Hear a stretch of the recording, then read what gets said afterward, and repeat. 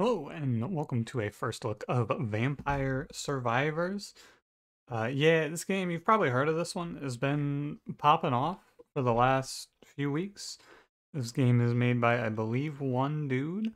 I'm gonna pull up the store page real quick. It's like, this game reminds me a lot of Loop Hero, which it has a very similar art style, and it just kind of popped up and took over for a week or two. It's pretty fun. I wanted to give you a video to bring it to your attention, talk about what I feel. I think that this is a game that some people are going to get like an extremely large amount of time out of, and some people like me are not. This is the sort of game that I play for like 3 or 4 hours and I'm happy, but that's fine because this game is $3 on Steam right now, so the barrier to entry is very low.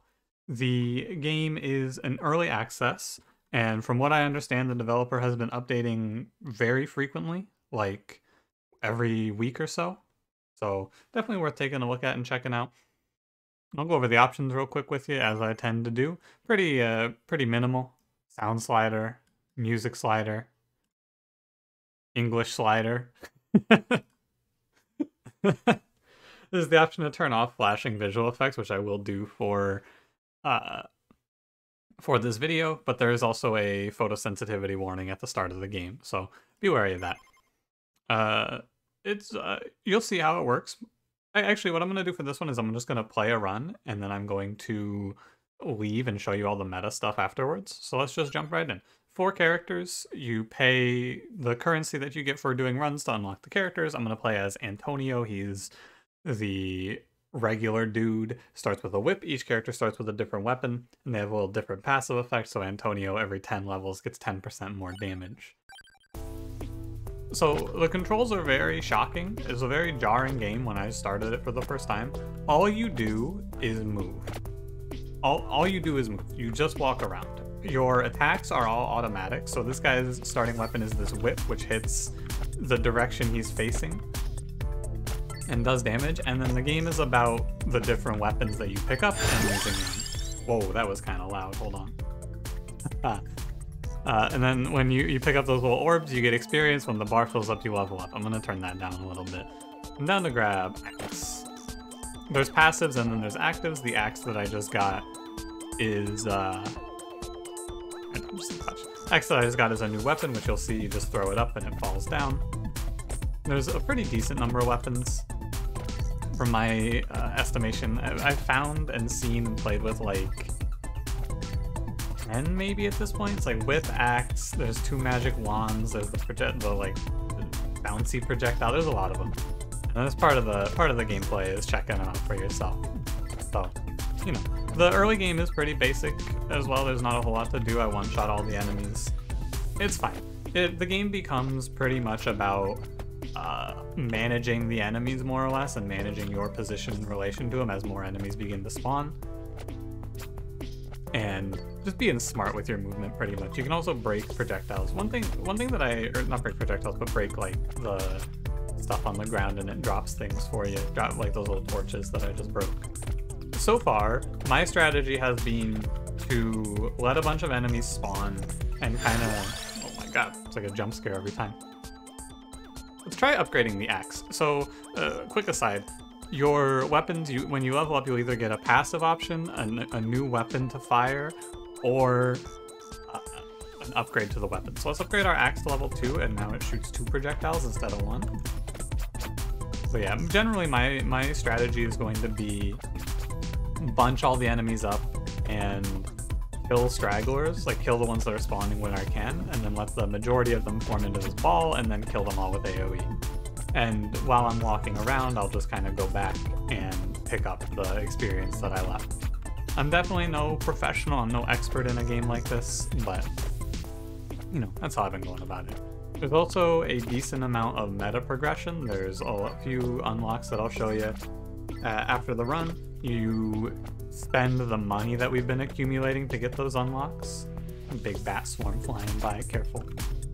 And then as time goes on, there's like little bosses. I don't know if they're necessarily bosses, but there's like stronger and stronger enemies that spawn, things like that. Your health bar, I don't have like a quantifiable number of how much health I have, but I do have a red bar underneath me. Health does not regenerate naturally, but there are pickups that'll drop that'll give you health back, as you can probably guess. Let's take base damage of the axe up by 20. Make this thing do big damage. Trying to time my whip so I like turn when I'm about to swing it, but this is the axe show. The whip's mostly here to clear the path while I walk forward. How much money is that giving me? 10? Not bad. Imagine if these axes pierced more. Here, I'm gonna get my mouse cursor off the screen. I don't think I need to be clicking on anything. Yeah, my current build and my current strategy, I want to be above or below the enemies primarily. I started auto-playing a YouTube video. Get out of here, mouse cursor. You guys see that new YouTube feature, by the way? Quick aside, you see that shit where you can like hover over a video and it starts playing it? It's really weird, because it plays it without sound. And then I go to watch the video and YouTube's like, hey, you want to pick up where you left off, right? And I'm like, no bitch, I didn't hear any of this, hello? What is this? It's an extremely strange feature. I don't really like it. Here's some of the passives, by the way. Spinach, raise inflicted damage by 10%, or attract orb. I'm down to pick up objects from further away. And the game goes, I believe there is no win state. I think it goes forever. And so you can see in the top left, there's a limited number of passive and active slots that you can utilize. Also, some enemies drop these treasures. I think it might be like the powered up bats drop them. This gives you money and then you get a random upgrade based on what the wheel spins on. So like here I got 65 gold and I got an upgrade to my attract orb. It seems to upgrade one of your existing weapons to the next level. Like my attract orb is now level 2. And let's keep going on. Actually, no, whip level 2 is good because it fires behind you. Yeah, I'm gonna try and finish. I want to see if this blue outline bat drops me another one of those treasure chests. Because that's been my hypothesis, is these blue outline bats are like mini bosses that I need to be killing. And not killing them has been a hindrance overall. But he is a little bit in there. And enemy patterns seem to be pretty set, like around 4 minutes these ghosty boys start spawning. I don't believe it's based on level, I do believe it's based on your time, which you can see in the top. Or when new enemies begin to spawn. I'm just gonna keep kiting. And keep it moving here. Pardon me, excuse me. And then the different enemies, of course, have different patterns, like the ghosts are faster but much weaker, skeletons are sturdier but much slower, things like that. There's some big bosses like the praying mantis that we'll probably see. I'm aiming to just play this for about 10 minutes, primarily because I have to go to class in 20 minutes, so I need to go get ready after this, but, you know. For me, personally, I do think this game is good, and I think that it's cool. I'm covering it, because I think it's neat. Also, mouse cursor on the screen again. Freaking guy. Give me armor. One reduced damage. Okay, at 5 minutes it looks like we get put in the freaking Thunderdome with the praying mantis, and these green spinach ghouls start spawning. I have been having to click on things, so the mouse cursor is not that big of a deal. But yeah, this is not a game that I see myself playing for an extremely long amount of time, because at the end of the day it is just about your movement, and I don't know. Oh, and I'm just gonna die actually. Yeah, there you go, 5 minutes. Yeah, I tried to cut it a little close there, but that's okay. I'll take it out now and you can see unlocks, and then we'll do one more quick one. Find an Orologian. Find 5 floor chickens. So you get unlocks at the end of your levels. You get a stat screen, so Mad Forest, normal, gold ×1. You can see which weapons did the most damage, how much time you had each of them active, how much damage per second they did, level, enemies defeated, all of that stuff. And then if we go out here and go take a look at the collection, here's all of the stuff that I've unlocked, and you can see what I haven't unlocked as well. I think these are pickups, yeah, increase experience, add money, add money, add money. And then there's a luck stat that you can work with, and then you can spend your money on the new characters. Like I haven't unlocked Gennaro, but he's $600. Or you can go in here and you can do power-ups. And you can see the cost down here is $660 for armor, max health plus 10% per rank, up to 30%, things like that. Just recover 0.1 HP per rank. Ah, that seems good. I'll take a passive health increase. 0.1 HP per rank, or 0.1 HP per second, is infinitely more than 0 HP per second. Chance to get lucky up by 10%, things like that. 10% more coins. Ah, so this is what you would want to upgrade if you want to get through the meta progression quickly. I don't. Let's do one more. I'll do a different character here so you can see. I played a run with Imelda and I did not like this character, but we can try her again. 10% more experience every 5 levels. She starts with the magic wand, which shoots a little projectile at an enemy. I think that what happened to me was I ended up with only this weapon, and it got very slow. It was very slow. And I didn't kill anything, and I went, damn, this sucks. Now I'm not going to learn my lesson. I'm just going to upgrade the magic wand to level 2, get an extra projectile, and complain. I think is my plan. Damn, what the fuck, this game sucks. It's so slow. This is just not my favorite weapon as well. And you're gonna develop preferences when you play a game like this. It's part of the charm, right? Everyone enjoys different styles. I feel like this game is going to come down pretty heavily to figuring out what build makes sense to do. Like figuring out what you want to focus for your build and just optimizing it. Let's try Santa Water. Generates damaging zones. Maybe probably make a little circle on the ground, and then you kite the enemies into it. Oh, it does not last very long. Seems like an upgrade that'll be a lot better when there's more enemies on the screen. I want to follow my hypothesis that these blue bats are bosses, and I want to try to focus it down. See if I get a drop every time. Because that seems pretty important if that's true, that this blue bat is a boss, because I've been ignoring them pretty much. But he has a lot of health. Takes a very long time to kill. There it is. Yeah, so it seems like the blue bat does indeed signify a boss. I'm gonna move my mouse cursor around. You're gonna have to deal with it. Sorry, but also not that sorry about it. Give me that treasure chest, baby. Get me in there. What I should do is I should kite the enemies away from it and come back, but you can't make me, is the thing. You can't make me. Although I am doing that, so I guess you can make me. Let's try going in on the Santa Water. Extra projectile, bigger zone. Seems good. And we'll take our random upgrade. Oh. I think the attractor orb is good. In my experience in games like this, further pickup range is pretty good. Like Nuclear Throne, I remember loving. Plutonium Hunger, for example. Increased pickup range on all, I think it was just rads, but it might have been everything in that game. The game does have a pretty good Nuclear Throne vibe, too. Not exactly the same, but still. I didn't read what that shit did, I was thinking about Plutonium Hunger. I don't have to do anything with the Santa Water, though, because like, it's definitely not something where I can kite enemies into it very well. Yeah, I should probably keep moving, though. I was watching those bats die. Couldn't keep moving. Salivating. Look at these idiots. Oh no, I'm the idiot.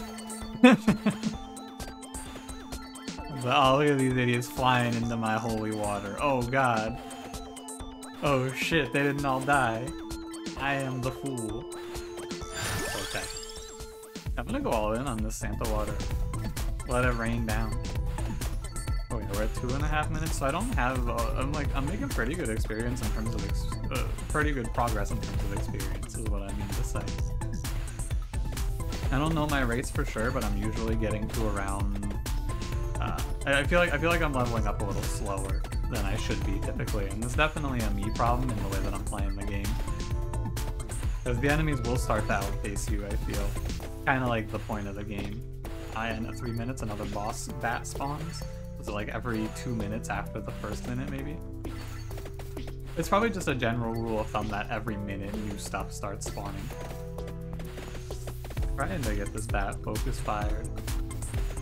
He's got this holy water landing on him, and it looks like it's landing on him outside of the screen a little bit.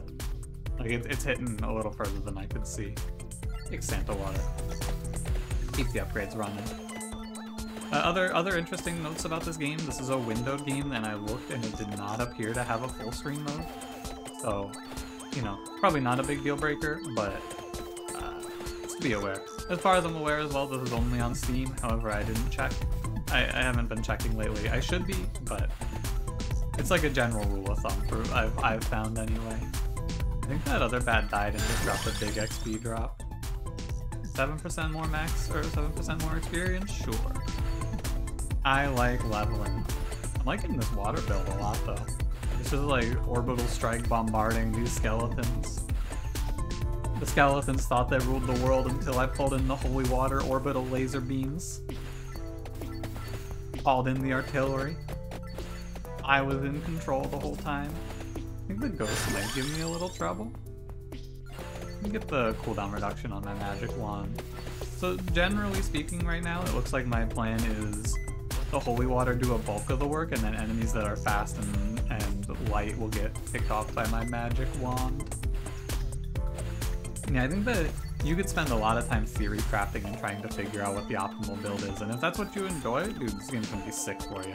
Because there's new weapons coming out all the time from what I understand. Developers doing updates non-stop, so probably a whole lot of value to be had in terms of the theory crafting meta, which is great if that's for you. I'm not a big theory crafter. Sometimes I'll go like, ooh, here's a fun idea, but usually I just like to play whatever I get shown is more my style. It's time to be put in the Thunderdome. Today, I think I will not die in the Thunderdome instead of dying in the Thunderdome. So many times putting Seraph in the Thunderdome, they put me in the Thunderdome. It sucks. Let's get a magic wand upgrade to level 3 or level 4. There's a praying mantis in here, isn't there? Somewhere? Yeah, there he is. Like the enemies spawn outside of the flowers and then they push them in, which is really strange to me. I have no idea how much health this praying mantis has, but it seems like the flowers despawn after 30 seconds. So you spend 30 seconds in the Thunderdome fighting it out, and then you're free to go. Going for this treasure chest was a little suspicious, I would say. New holy water upgrade though. This is a pretty good number, level 6. Fires one more projectile plus another 20%. Dude, it's raining down. Are you guys sure you want to face me? There's a health pickup, by the way. They're in the little fire things from what I can tell, but they only seem to drop the health pickups when you actually need them, so I've been not breaking them until I need health. I was not a big fan of Santa Water the first time I used it, but this fucking orbital bombardment shit is pretty fun. Got my cannons all locked and loaded. Fire. Fire. Fire. Fire? There we go. I don't have great control over it, but it's not that big of a deal. The targeting seems to be pretty smart about it, so, you know, I won't complain too much. Do not cease fire. I wonder who, like, I feel like the aesthetic of this game is you're the final survivor of the apocalypse or some shit. So, who's throwing the holy water? Is it magic? Is it magic holy water? Sorry, Santa water? He knows if you've been bad or good. The vampires have been decidedly bad. Although, I'm pretty sure some of these guys aren't vampires. Like, these spinach fools, I don't think they're vampires. Give me crown up. Keep it going. And then from what I can tell as well, based on the fact that the blue bat is back, the game seems to kind of loop here. It seems like it's roughly a 5-minute set, if that makes sense. And then the game loops back around with harder enemies or like higher health bars on the starting enemies, right? Because here's the bats again, and the blue bat is back. Please orbital bombard them, thank you. Yo, the bat swarm actually pushed a bunch of guys into my my Santa water. Those bats were not naughty. I'm gonna take a little bit of damage here, don't worry. Please fire on the boss. I want my treasure chest. Give me my dopamine. I want the slot machine to play, please. It seems like it's, oh yeah, that's a center mass hit. Thousands dead. The casualties are innumerable. I think I'm about to get put in the Thunderdome, right? Or is it Ghosts? It's Ghosts at 4 minutes? Ah, but it's actually not as big bats at 4 minutes. My current record, or like my current longest survival, is 10 minutes, I believe. I got stuck on something there. I lived about 10 minutes in my first run, and then usually die around the 8 or so minute mark after that. So, I imagine you can get to a point where once you know everything and you get really good at the dodging aspect, you're probably able to go indefinitely. I've heard some people say that there's a win state, but I don't know what it would be. Maybe it's like live 50 minutes or something, maybe it's an hour. Hard to say. I'm not doing research because this is a first impressions video. I'm going for damage up, you can't stop me. Increase my character movement speed? Sure, if I'm a baby, I'm fine. If I just am smart and good and cool at the game, which I am, if you're wondering. I think I'm about to get put in the Thunderdome. Soon, I feel. There's a silver bat. If I'm just planning well, there's no problem. Oh, also, I'm starting to notice that these are falling in a pattern. They're falling in like a circle around me, it looks like. You see this? So like the next ones are gonna fall top right of me? Yeah, so they're definitely falling in a circular pattern. So you can kinda gauge where you want to be. So I want to get down below them if I can. Yeah, for center mass. Okay. That's called pattern recognition, baby. Maybe probably 10 minutes I get put. I've been saying I'm gonna get put in the Thunderdome. I know what's gonna happen. I know I'm gonna get put in the Thunderdome. You can't trick me. I'm aware. It's probably soon. So you kind of want to move in a sort of circular pattern. I also lost track of the small boss bat that I was trying to kill. Thunderdome time? Yeah, it's Thunderdome time. Hello, Mr. Praying Mantis Man. And your group of spinach ghouls. This is usually where I drop dead. I feel like this is the first real hurdle where your build is going to thrive or die. And because all the enemies here have a lot of health that you have to get through. I've been firing on these guys for a long time. My magic wand keeps wasting its shots on the flower wall, but I only have to live in the Thunderdome for another 2 seconds, I believe. Oh no, I was incorrect. My belief was incorrect. I'm definitely like the Thunderdome feels like it's closing in on me. Oh, it definitely is. All right, I'm gonna head out. Legally, you can't keep me here, so I'm just gonna leave. Am I being arrested for what? You got a warrant for that, Mr. Praying Mantis? Bombards in a circling zone. Oh, that's kind of cool. And then it like deactivates. Oh my god, there's a lot of them.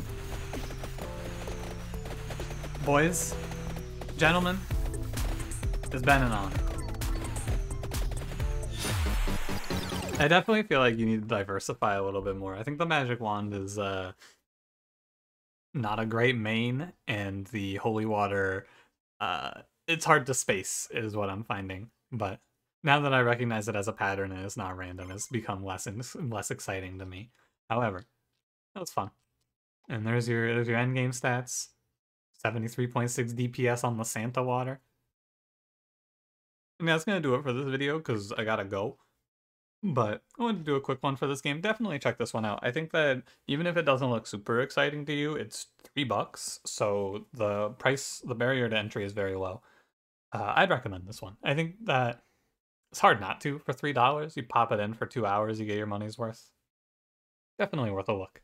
And yeah, I'll do it. Thanks for watching. If you enjoyed, don't forget to leave me a like, subscribe if you want to see more, and I'll see you in the next one. Have a good one.